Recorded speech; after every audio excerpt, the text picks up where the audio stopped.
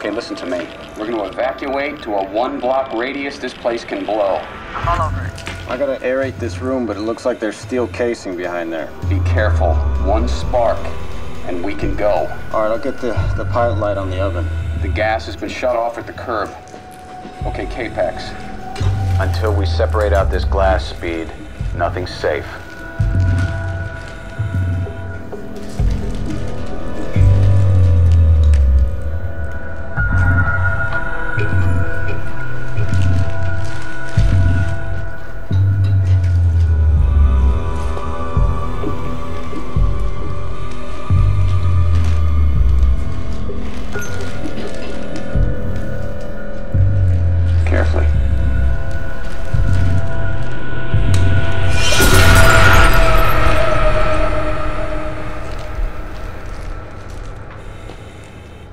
Take it easy.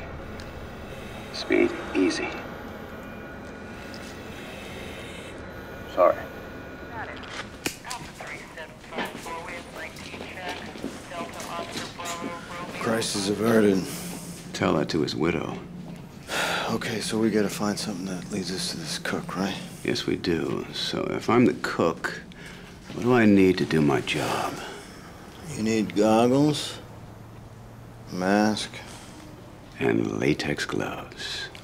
Let's have a look at that.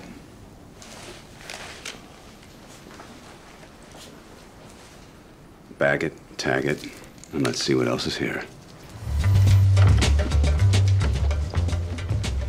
Setting up shop again, Greg? Check the van, Speed. So we've got a new location. You got some lye, ammonia, some methanol. And a new formula, huh? I guess one death in the neighborhood is enough.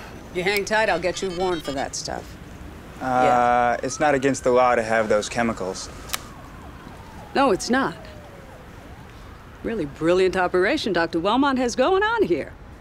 He provides the house, the chemicals, and the recipe. He pays off a couple of cooks like you with Lux cars. That's peanuts to the guys who sling the pills. Pills, so unusual, there's not a law against it, but at the end of the day, he and his partners split about $6 million. It's not 6 million. This is where you say, I don't know any Dr. Wellmont. Catching your cancer, Dr. Wellmont, has become your undoing.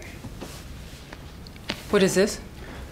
This is a thermal image that places your client in the murder vehicle. High tech. He saw an injured man at one of his properties. Tried to revive him.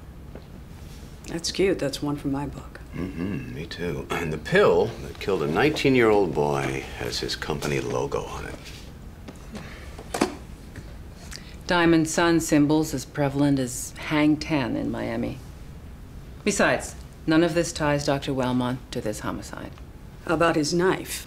We know he carries one for protection. He travels into some fairly dangerous neighborhoods to visit his properties. Did you bring your knife or did you lose it?